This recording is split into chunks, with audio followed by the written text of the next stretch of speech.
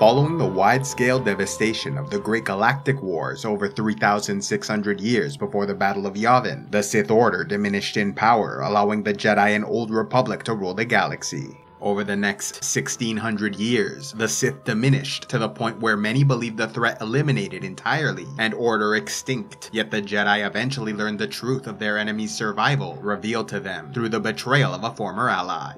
Considered a brilliant and powerful master of the Jedi Order, Thanius was an Umbaran male whose reputation, though respected, grew controversial as a result of his increasingly egocentric philosophies, believing the only certainty in life was the existence of one's own consciousness, and thus began to question the reality of everything outside his being. This led to a selfish ideology where his own ambitions superseded all other considerations. Though what he taught was clearly in stark contrast to the beliefs of the Jedi, some were intrigued by the notion that true strength and control came from the acquisition of power. But the Council outright rejected his ideas, leaving Thanius so outraged he abandoned the Order entirely, becoming the earliest known member of the Lost, Jedi Masters who left the Order over irreconcilable ideological differences. Beginning a journey to explore his solipsistic philosophy without restraint, he stole a rare Sith holocron from the Jedi Temple and studied its contents in secret, turning fully towards the dark side of the Force.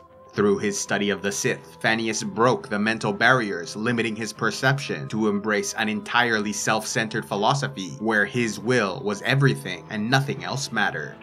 Vowing vengeance against the Jedi for rejecting his ideas, he set off in search of the last remaining Sith clans scattered throughout the galaxy, uniting them under his rule as Darth Ruin, master of the new Sith Order and Empire. Under Darth Ruin, a new Sith creed was created, summarizing his own personal ideology in stating, "There is no passion, there is solely obsession, there is no knowledge, there is solely conviction, there is no purpose, there is solely will, there is nothing, only me." Returning to the Old Republic, he initiated the Fourth Great Jedi Schism by contacting those former colleagues interested in his teachings and turning them to the dark side. In possession of powerful forces, and having no qualms about sacrificing large numbers of his own people, Darth Ruin began the new Sith Wars, raining destruction upon the Jedi and Old Republic. Ruling alongside his squire Lord Eradicus, who wore special dark armor infused with the Force, Darth Ruin sent wave after wave of his own men at the enemy, sacrificing his people without care for the prosperity of anyone other than himself.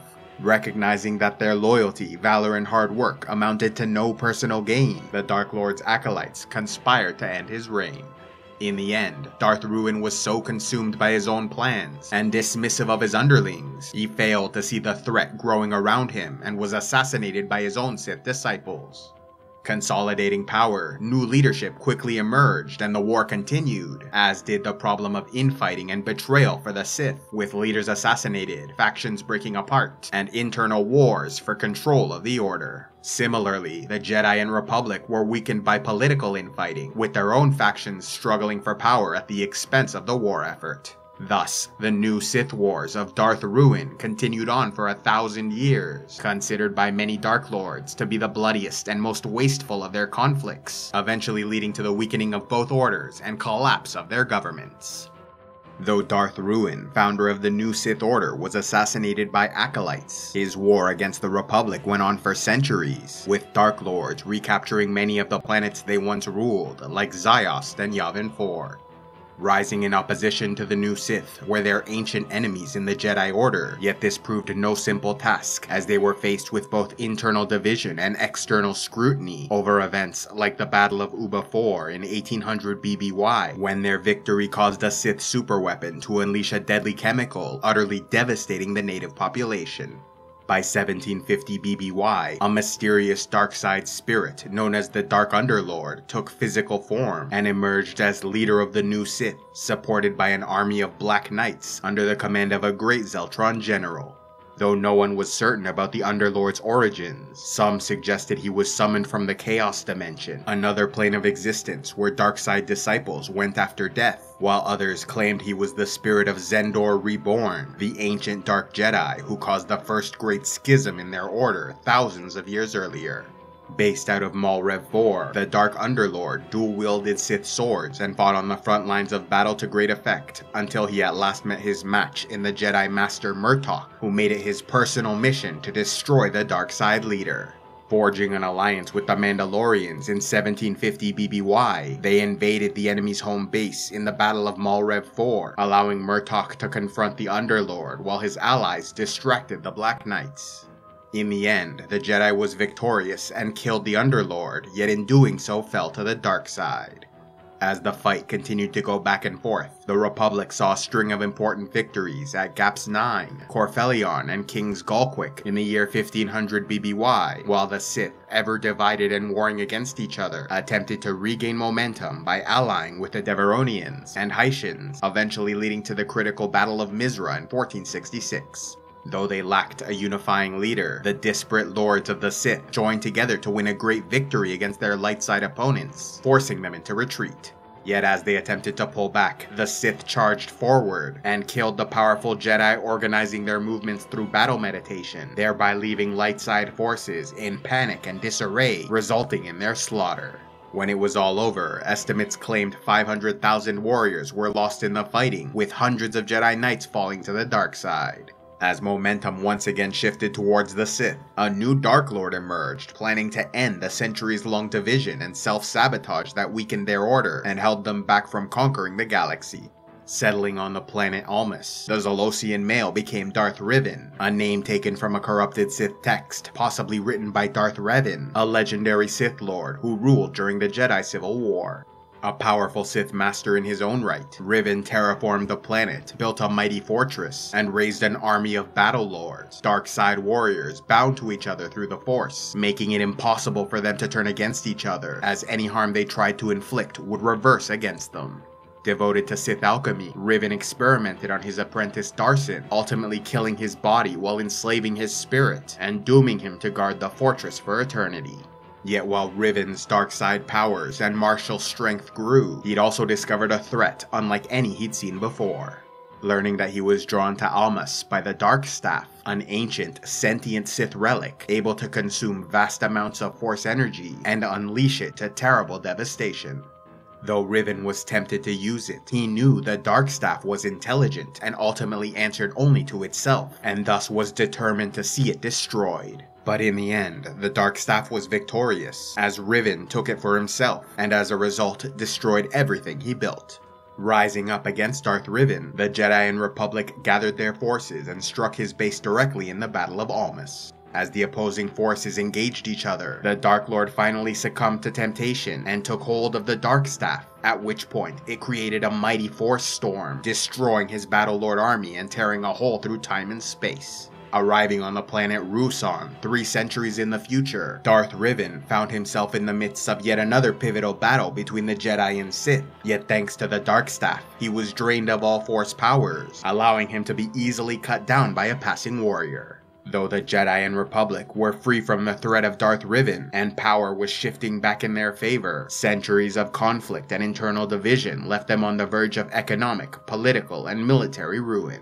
Seeing no other choice, the Jedi involved themselves directly, becoming generals and politicians, with members of the Order sitting as Supreme Chancellors for the final 4 centuries of the conflict. Their lack of resources and manpower also meant they could no longer sustain holonet communications beyond the core, and lacked the services necessary to stop the Kandorian plague from ravaging many of their worlds, sometimes killing up to 2/3 of populated areas. Taking advantage of their growing weakness, the Sith Lord Belia Darzu reigned on the deep core world of Tython from 1250 to 1230 BBY, becoming so skilled in Force alchemy and sorcery, she grew her slave army by reanimating the bodies of slain opponents, and through the creation of techno-beasts, whereby she converted the organic parts of living Sith spawn into metal and machine. Waging the Sictus War against the Republic and Jedi for 2 decades, she succeeded in leading her forces to victory, but was ultimately assassinated by the Macrosa Order, a dark side cult allied with the Sith who turned against Darzu over territorial disputes.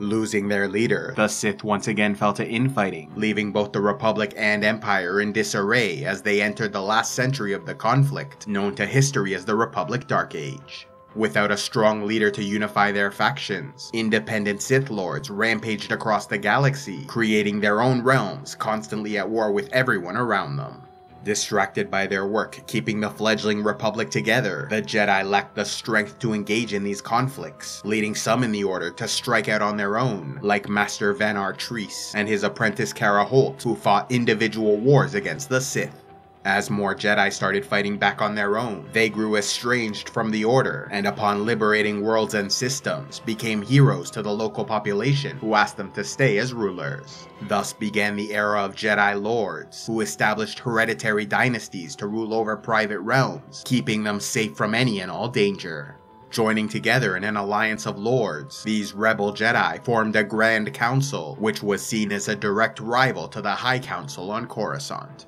By 1066 BBY, the new Sith were once again on the rise, when the Dark Lady Villia Calamandra took power, creating an empire she ruled with ruthless cunning. Giving birth to 7 children, she decided to choose her heir through a charge matrica, a contest to see who could expand their empire the most.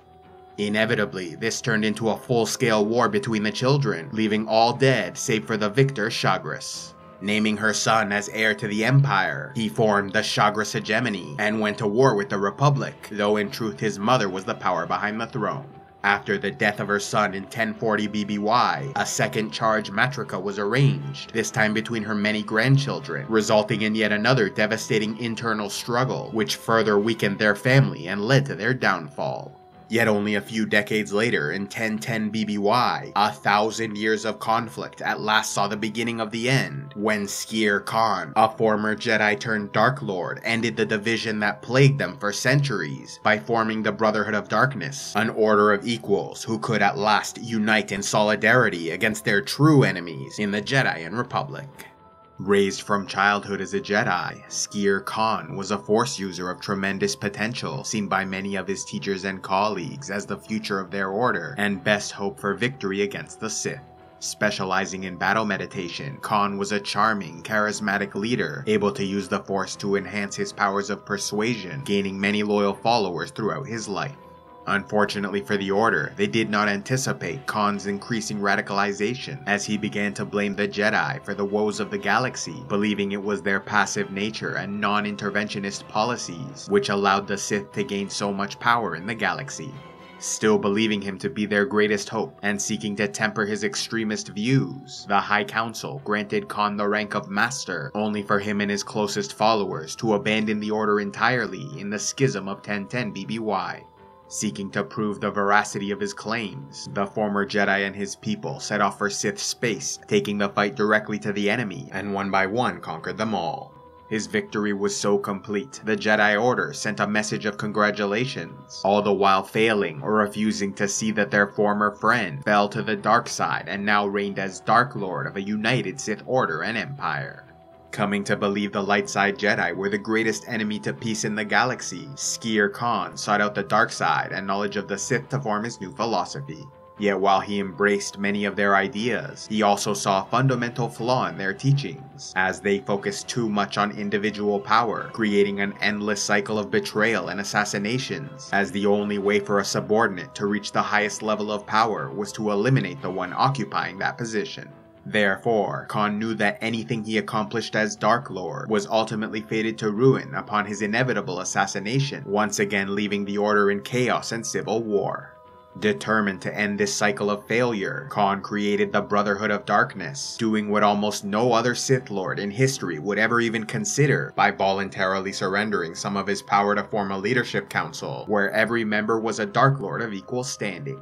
Enacting his philosophy of rule by the strong, Khan remained in a position of leadership, but now brought his ideas to the council, where they voted on how to proceed. Convincing many this was the only way their order could remain united to destroy their enemies, Khan won the loyalty of many Sith warlords like Cortus and Cassine during his campaign of conquest. Though he now had an army of Sith Lords at his command, in addition to Dark Jedi like Kopej and Lator, Khan knew it was still nowhere near enough to defeat the Republic, and so grew the Brotherhood into a true galactic power by recruiting all Force-sensitive citizens from their worlds and training them in specialized Sith academies, while non-Force users were brought into their military ranks to be used as foot soldiers. Seeking to end 1,000 years of war, Shere Khan and the Brotherhood of Darkness invaded the Republic in 1006 BBY, winning the critical Battle of Korriban to take back their ancestral home. Under the command of Dark Lord Cordis, Korriban was home to their most prestigious Sith Academy, where only their most promising Force users were sent to become Sith Lords, the equivalent of Jedi Masters. At other schools, lesser students were trained to become acolytes and adepts, those who served the Sith Lords and were similar in rank to Jedi Knights, while any with even less potential became assassins, spies, warriors, and marauders. Growing their strength significantly, the height of their power saw the Brotherhood use an army of 20,000 Sith alongside their traditional military and fleet to bring the Republic and Jedi Order to the very edge of disaster, even threatening to invade the capital. Yet for all his victories and cunning, everything Shere Khan built was ultimately brought down by two opponents, one an enemy in the Jedi Order, and the other a fellow Sith Lord who trained in the Academy on Korriban.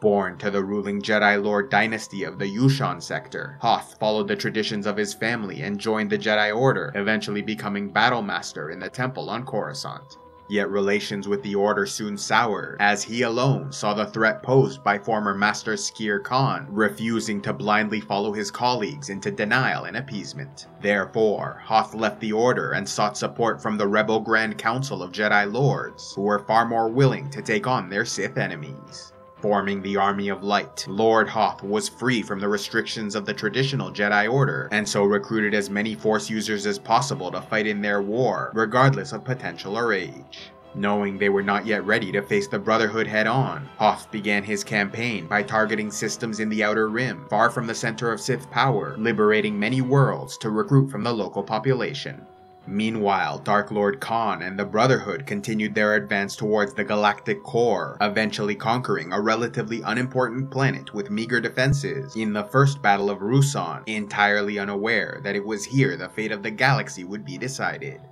Though the Sith also won the Second Battle of Ruusan when the Jedi Order and Republic tried and failed to take it back, everything changed in the Third Battle of Ruusan when the Brotherhood suffered a devastating defeat at the hands of Lord Hoth and the Army of Light, which entered the war by sending all their forces to liberate Ruusan. Shocked by the sudden appearance of an unexpected Jedi army, Khan rallied his Sith forces, including all Academy students, save for those on Korriban, as their best and brightest needed to finish their training. While the Sith gathered on Ruusan, the rest of their traditional military and fleet continued to move towards Coruscant and the core, but progress was slowed without the aid of their Force-sensitive leaders. Despite being outnumbered and in an inferior tactical position, Khan found a weakness in the enemy lines, allowing them to win the Fourth Battle of Ruusan and regain a significant foothold on the planet. The war then devolved into more of a prolonged stalemate, with momentum shifting back and forth. During the Fifth Battle of Ruusan, the Sith were on the verge of victory when Valentine Farfalla descended onto the planet with Jedi reinforcements, forcing them into retreat. The Jedi were once again victorious in the Sixth Battle of Ruusan, but at this point had become overextended in both men and resources, allowing the Sith to regain the advantage going into the Seventh Battle when Khan brought all their Sith students and teachers from Korriban to deal the final blow against the Army of Light. Yet after so many years of war, the Army of Darkness was only a tenth of what it was at the height of their power. Although Hoth's forces were technically only an offshoot of the Jedi Order on Coruscant, with many of their knights and masters remaining behind to defend the core, by this point the Army of Light was truly the only hope for their people, and so was supported by both Jedi and Republic. But in truth, light side forces were weakened to such a degree Khan might still have achieved ultimate victory, if not for a secret enemy growing in the shadows, the one Sith willing to stand up and expose the weakness of the Brotherhood. Born in 1026 BBY on the poor mining world of Apatros, Dessel was the Force-sensitive son of an alcoholic, abusive father who called the boy the bane of his existence. After killing his father with raw Force power and later a Republic ensign, Dessel fled the planet and joined the Sith army, where he proved an exceptional soldier and commander. Coming to the attention of Lord Kopez, he was sent to the Sith Academy on Korriban, where he took the name Bane and became one of their most promising students. Though he struggled for a time, he attended special classes, studied ancient texts ignored by the others, formed an alliance with another top student, Githany, and defeated his greatest rival in single combat. Yet as Bane gained more knowledge and power, he started to question the leadership of Lord Khan and his departure from traditional Sith teachings, knowing that a true master of the dark side must be unrivaled and unmatched. Publicly defying Khan, he declared himself Darth Bane, embracing the title of Sith Lord's Pass, which was banned from the Brotherhood because it suggested superiority and encouraged rivalry. Though Darth Bane agreed infighting was a problem for the Sith Order, he believed Khan's solution was equally self-defeating. The Force was not fire to be passed from torch to torch, but venom, powerful in concentrated form, yet weak when diluted. In other words, with so many Sith Lords sharing the power of the dark side, none could achieve their true potential, and so the Order as a whole would never be strong enough to defeat the Jedi and conquer the galaxy. Abandoning the Brotherhood, he left the Academy to search for ancient knowledge, and soon found the holocron of Darth Revan on Lehon, an ancient Dark Lord of enormous power and wisdom. Learning much from his new master, the rogue Sith defeated both assassination attempts sent against him, first killing his former master Kasim in single combat, and then surviving several poison kisses from Githany, who sought to prove herself to Khan by exploiting her relationship with Bane. Realizing the Brotherhood needed to be destroyed so the Order could be reformed, he returned to the Sith and feigned a conciliatory attitude, claiming he wished to use the knowledge he gained to help them win the war. Despite Khan's mistrust, Bane grew so powerful, he was able to manipulate the mind of the Brotherhood leader, convincing him to accept advice and use a thought bomb against their enemies, an ancient darkside weapon able to annihilate the Army of Light. Gathering every last Sith together, who to Bane's disgust were all granted the title of Dark Lord, Khan led them into a cave system with the intent of luring the Jedi to follow them. Suspecting a trap, Lord Hoth gathered 100 volunteers and led them into the cave, where Skier Khan, now well beyond the point of madness, ended 1,000 years of war by unleashing the darkside weapon, killing every Sith Lord and Jedi present, while also trapping their spirits for thousands of years. Having destroyed the Brotherhood, Darth Bane remained as last of the Sith Lords, and so reformed the Order according to the personal philosophy he developed throughout his life, guided primarily by the rule of two, believing there must be only one master to embrace the power of the dark side, and a single apprentice to desire that power. Though Skier Khan's Brotherhood of Darkness only survived for 10 years, and was often seen as a perversion of the Sith way, there were some who appreciated his philosophy of cooperative rule by the strong, with Khan's former apprentice Volta Donat, who left the Brotherhood because he believed the acquisition of knowledge was more important than the pursuit of power, incorporated some of their teachings into forming the Black Guard of Mustafar.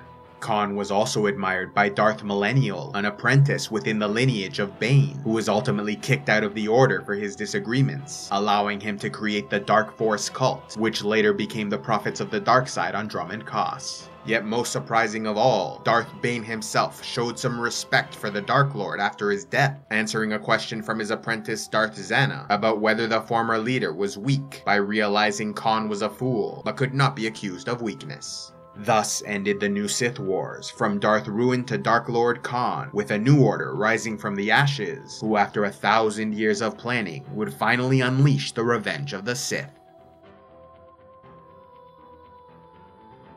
Love Star Wars Legends? Then why not check out Audible, where they have the largest collection of audiobooks available. Sign up now and get a free audiobook along with 2 Audible originals, or else give the gift of membership to someone you know. If you prefer to read your stories, then click on the link to the Kindle Unlimited plan and get access to as many ebooks as you wish. If you haven't already, be sure to check out the Darth Bane trilogy, exploring the life of this infamous Sith Lord, as well as the rise and fall of the Brotherhood of Darkness.